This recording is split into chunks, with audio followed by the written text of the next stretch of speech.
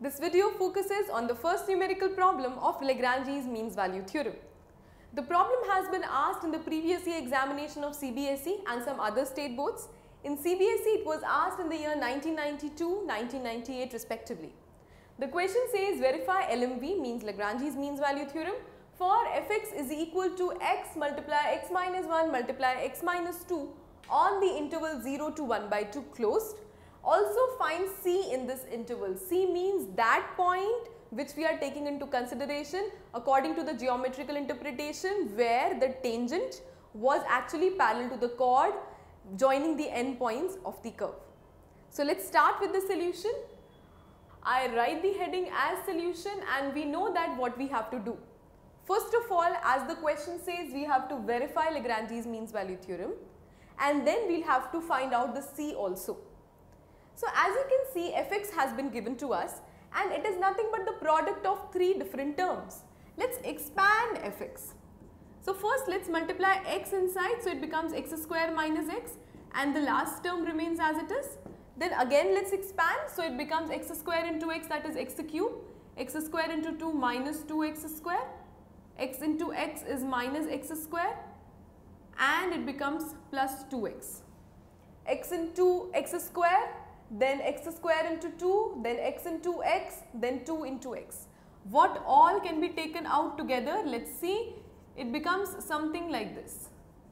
X cube minus 3x square plus 2x. That you can do. Simplification is easy. It can be done.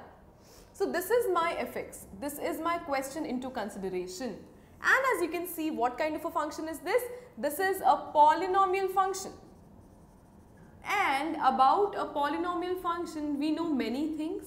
And the two things that we know, that polynomial function is differentiable everywhere, it is continuous everywhere.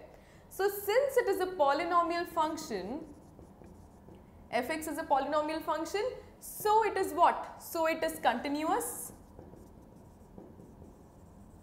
So it is continuous everywhere. And what about this interval? Obviously, if it is continuous everywhere, it will be continuous in this interval also. It is continuous in the closed interval.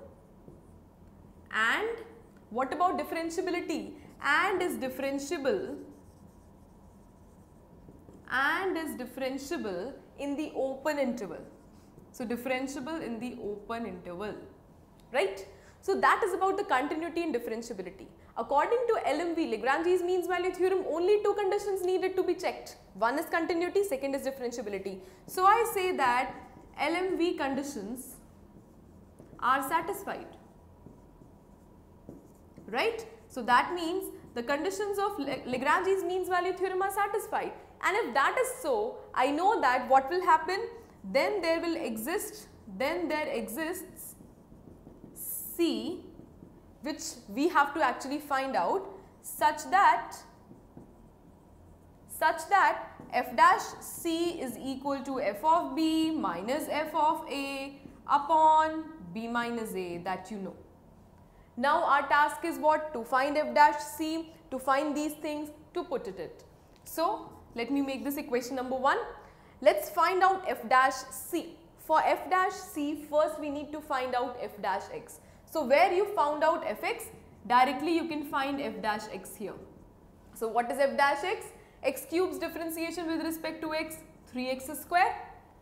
3x square differentiation with respect to x, minus 6x, because there was one minus, plus 2x differentiation is only plus 2, right? So this is f dash x. Now if this is f dash x, directly you can write f dash c. Wherever you have x, just substitute it in place of c. Again, what is f of b? F of b needs to be found out. F of b means f of the last thing that we are taking into consideration in the interval, and similarly f of a also needs to be found out.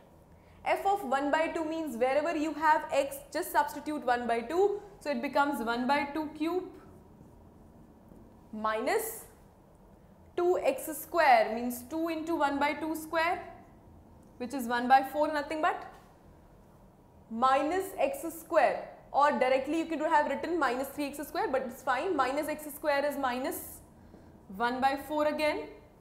Then next is plus 2x, so plus 2 into 1 by 4 plus 2 by 2. Again, let me see whether we have done it correctly. it is nothing but the equation number 1 that has been made. F of 1 by 2 is there, so it becomes 1 by 2 cube minus 2 into 1 by 4 minus 1 by 4 plus 2 into 1 by 2. Cancel whatever cancels, this becomes your 1, right? So now it is nothing but 1 by 8 minus 2 by 4 minus 1 by 4 minus 3 by 4 plus 1.